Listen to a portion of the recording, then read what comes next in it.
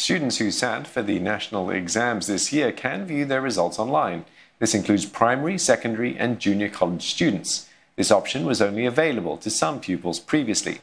Those who wish to collect their results physically will have to abide by COVID-19 safety measures. Students taking the national exams this year won't be seeing this when collecting their results. Instead, they'll have to retrieve them either online or in classrooms.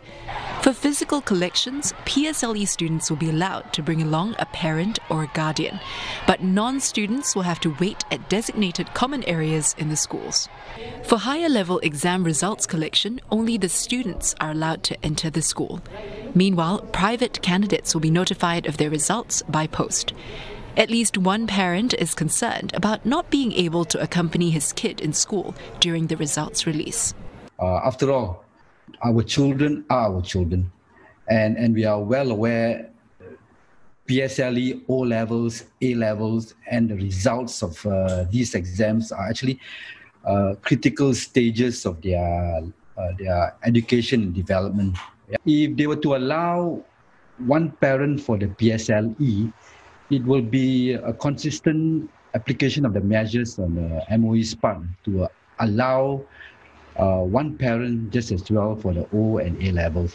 Another parent is concerned with how schools can keep to the safety measures on the actual collection day. The reason for this measure is for safe distancing and it's for everybody's safety. I guess it's fine. It's just whether the details will be released by MOE as to how the parents will be separated into different waiting areas and whether there will be staggered timings for the collection for the results, because there will be many students and I don't think the school has so many waiting areas to house so many people.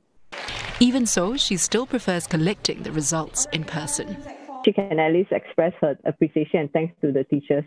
I'm sure it's the form teacher who will be handing over the results to her. It's more personable and it's more like a closure to the whole process, rather than just going online to see her results.